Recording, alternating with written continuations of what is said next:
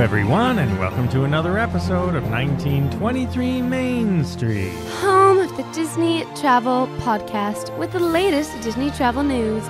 We are your hosts. I am Mike Bellabraddock. And I'm Amelia Bellabraddock. And today, there's new things coming to Country Bear Jamboree, an editorial rant on what the current Imagineers are doing to stray from the Walt Disney World vision, and Disneyland's Lunar New Year celebration. Yes, it's Country Bear Jamboree time now. It's closing pretty soon on January 27th, to be exact. But it's going to reopen later this summer. So they say. So they say. No specific month or time or anything, as the all-new Country Bear Musical Jamboree. What if they just completely make it a Zootopia Jamboree? What would you do? That is not what they said at D23. So this was first announced at D23 last summer. They changed their minds. So the Country Bears will be returning with an all-new show that pays tribute to Opry-style shows from Nashville. Good old Grand Ole Opry. They promise, I like this, a few Easter eggs will be in the show. And they did promise a familiar tune. Will it be Davy Crockett? Will it be Bear Tracks? As long as people don't have to learn a whole new set, I think they'll be good. People will, because the Bears are singing new and reinterpreted Disney songs in different country genres. Well then. Did you know what kind of cool history Country Bear Jamboree has? I'm going to go with no. It has a really interesting history and something we all wish happened. So Walt Disney originally came up with this idea in the 1960s when he was planning to build a ski resort. It even had a name and plans, the Mineral King Ski Resort Project in California. It was going to be in the Sequoia National Forest area. I personally think that they should revisit the ski resort idea. I know. Could you imagine? DVC ski resort. Let's get on it. It would on obviously have a DVC wing Let's by get now. on it, Disney. Yeah, so we could have been flying to California to go skiing at the Disney Mineral King Ski Resort. Putting it out there. I pitched to you Aspen. And he was having this. That's where he thought Country Bear Jamboree was going to live. So he was going to have a little attraction as part of the ski resort. Of course, the resort was never built, as we know. But the Country Bears idea was revived by Walt for Walt Disney World. He never got to see it, but it was one of the most popular marquee attractions when Magic Kingdom opened in 1971. And I loved it right out of the gate. I mean, it has a certain quality that keeps drawing people back because it is, as Disney World is over 50 years old now, and there are still people sitting in those theaters for a show that for a long time was relatively dated. And it was really long. So, a few years ago, they shortened it to 18 minutes, I think, from 33 or something like that. Which is still long. Yeah, they sort of cut it in half almost. It's still like a chunk out of your day to go and see it. It's going to be interesting to see now. It was 18, I think it's around 18 minutes, something like that right now. Will it be shorter even as this new one? Will it be a 15-minute show? That's what I predict, Probably. Around 15 minutes. I don't think it would be much shorter than that. Will it have the same characters? Are the Sunbonnets, the three sister triplets, going to be there? It is definitely a nice break in the AC, sort of a Carousel of Progress type vibe over on in Frontierland on the hot summer days. So I don't think it should be too short because then there's just too much in and out to actually have the show going on. So long story short, for anyone traveling over the next little while until at least summer, you're not going to have Rock and Roller Coaster and you're not going to have Country Bear Jamboree. I think Rock and Roller Coaster is going to be missed more because Country Bear Jamboree doesn't usually have lineups, but I love that it's kept there. I love that they've kept the history, which is going to lead into my rant. Yes. And this is really annoying to me, and I still can't believe it, to be honest. I still hope they're going to change it. But here's my rant. Interestingly, jumping out at me in the note of this Disney news story is that Disney continues to refer to this area, including Tiana's Bayou Adventure, which is the main point, as Frontierland. So they talk about when Tiana's Bayou Adventure joins Frontierland, it is not part of the Frontier people.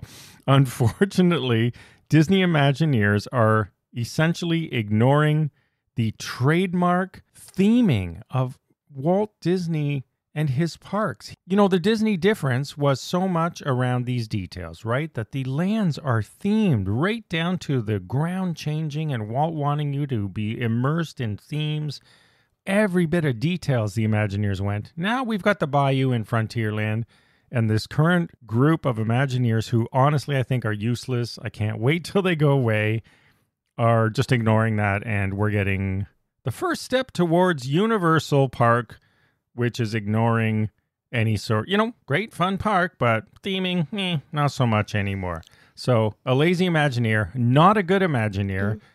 And I wish Bob Iger would please take a look at the lack of creative spark and ingenuity coming out of the Disney Imagineering department right now, because this is shameful. It would have been so easy just to call it the Bayou. I would say the little details are starting to slip slightly, which does give the impression of a little bit more relaxed, less intense theming in Magic Kingdom specifically, which is where the lands are, I feel, the most popular or the most important, at least in my opinion. I think it's still really strong in the other parks, like Galaxy's Edge is very isolated, but I like to think about what would happen if, now they put something from a different movie that they own randomly in Galaxy's Edge, and we're like, oh, no, it's still Galaxy's Edge. We're just not going to acknowledge that this other ride's here and completely not themed.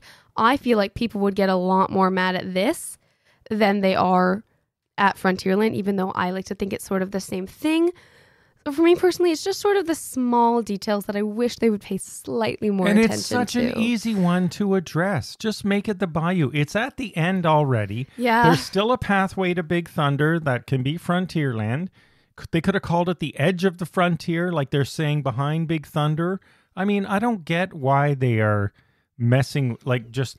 if it was it's a small detail, but it's an important detail is what I'm getting at. If it was up to me, I would have had them make a new movie focused around that ride, to have a new ride and a new movie opening at the same time. That's a whole difference. To maximize, but I'm just saying, because then you could make it Frontier themed.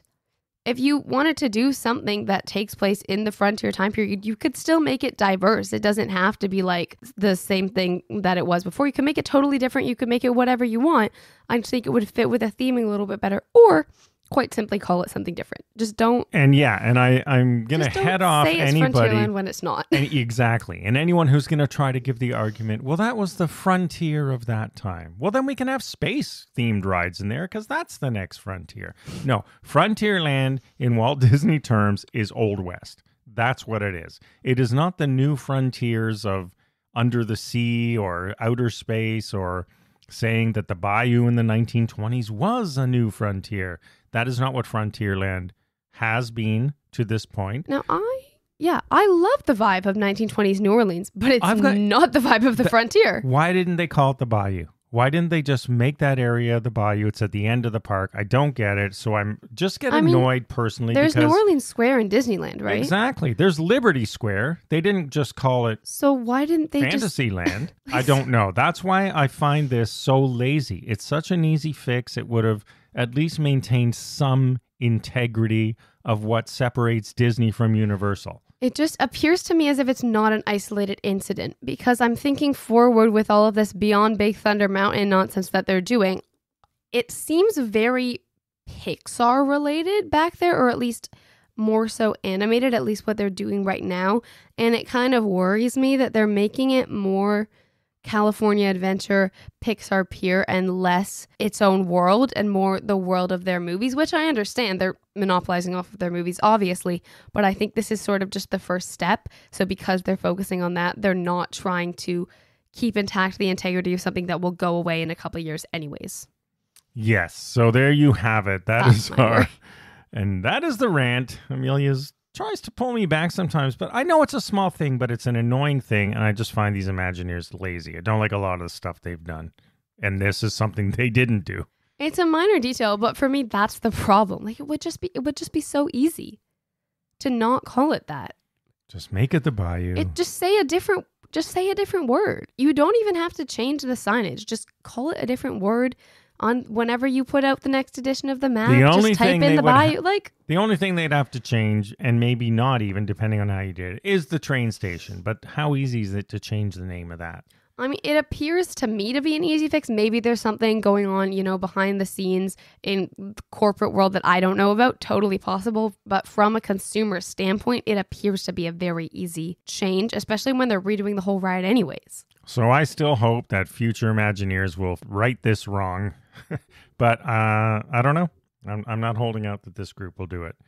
So that's the rant. Let us know what you think. I'll do a little poll on this week, whether or not you even care. Who cares? Let Disney become Universal. It's not so much, theming and the details. They don't matter anymore. I mean, Universal has theming. It's just off and on, whereas Disney, for the most part, was consistently well themed and they were really focused on sightlines. So when it sort of slipped, it's not to say that Universal is not themed at all and that it's Six Flags or wherever. Like, no, but Walt Disney created the theme park. Exactly. He literally invented it with Disneyland, and the whole point of it was this unbending attention to detail.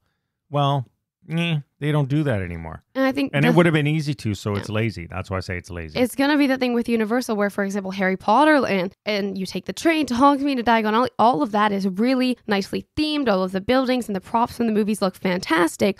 But then you're over on, Rip Ride Rocket, or there was the Hulk Smash ride, and it sort of blends together in some areas. So it's just not as consistent as Disney was, and it seems that they're sort of veering towards that direction, which is working. Definitely agree. Okay. Now, to close this out, let's quickly go over to Disneyland's Lunar New Year foodie guide. We're not going to go through the whole thing because I just want to point something else out that will be a props to Disneyland. Last week, we talked about the foodie guide for the Festival of the Arts Festival, which was pretty light and not very compelling. Holy cow, when I look at something that's also a short festival in Disneyland, the Lunar New Year, January 23rd to February 18th, this foodie guide is unbelievable. There is so much new stuff, we can't even remotely come close to talking about it, but we are going to do right now our rapid-fire top picks. If you are lucky enough to attend this, here's what we think you should be eating and or drinking, because let me tell you, the mocktail and cocktail selections are crazy. Lots to choose from for either palate. So definitely check it out if you are there. Well, I'm going to kick it off right now at Prosperity Bow and Buns, the Brewery X Grapefruit Panda Pool Party Bamboo Rice Lager. Definitely a top pick for me to check out at the festival. Then I'm going over to Boardwalk Pizza and Pasta, where there's one I know you love. The bulgogi pizza, which is marinated beef, spicy corn, cheese sauce topped with green onion, and it is available by slice, or you can get the whole thing if you want, from January 23rd to 29th. Yeah, can you imagine a marinated beef and spicy corn pizza? I can't wait to try this. Yeah, it has cheese sauce on it, but who cares? That's part of the fun.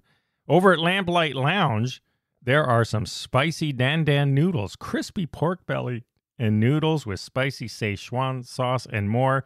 That is a definite try for me. And while I'm there, I'll pick up the Lunar New Year cocktail, which is Han Soju, Ancho Reyes, and Ancho Chili Liqueur, dragon fruit syrup, lemon juice, mezcal, and firewater bitters with mint. I mean, this just sounds crazy to me. It sounds like a lot of flavor. A lot of flavor, sort of almost a Mexican-Asian mix, so I definitely want to check that out.